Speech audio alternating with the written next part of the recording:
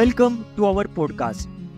Today, we are talking about a very interesting topic, that is leadership lessons from the Mahabharata, where we explore timeless wisdom from one of the world's greatest epics to uncover insights into effective management practices. I'm your host Nikhil, and today we are delving into the epic tale of the Mahabharata to extract valuable lessons for modern day leaders. In the Mahabharata, we encounter many characters, each with strengths, weaknesses, and leadership styles.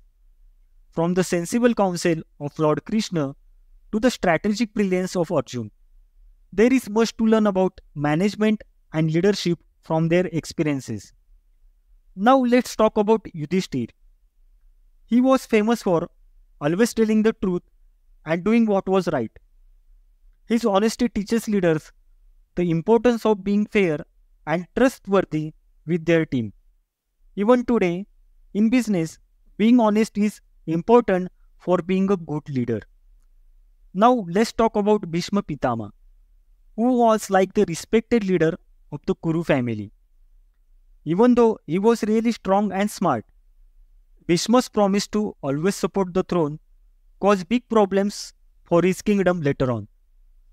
This teaches us that leaders should be flexible and sometimes question old ways even if it's hard. Now let's talk about Shakuni, who was good at planning and caused a lot of problems for the Kauravas with his tricky scheme.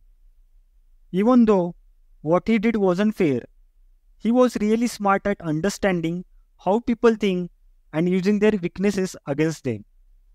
Leaders can learn from Shakuni's understanding of how people act, showing how important it is to understand emotions when making decisions.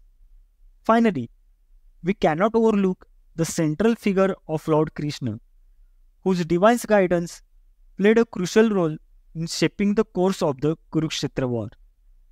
His leadership shows the principle of servant leadership, empathy, and strategic thinking. Krishna's teaching to Arjun on the battlefield offer important lessons in strength, flexibility, and doing what's right. As we reflect on these timeless tales from the Mahabharata, let us remember that the principles of effective management and leadership are not bound by time or geography. By drawing inspiration from the wisdom of ancient epics, we can navigate the complexities of the modern business world with clarity, purpose, and integrity. That concludes today's episode of Leadership Lessons from the Mahabharata. Thank you for tuning in. Until next time, may you lead with wisdom and compassion. Stay tuned for more such exciting episodes in future. This is Nikhil Vilare signing off. Bye.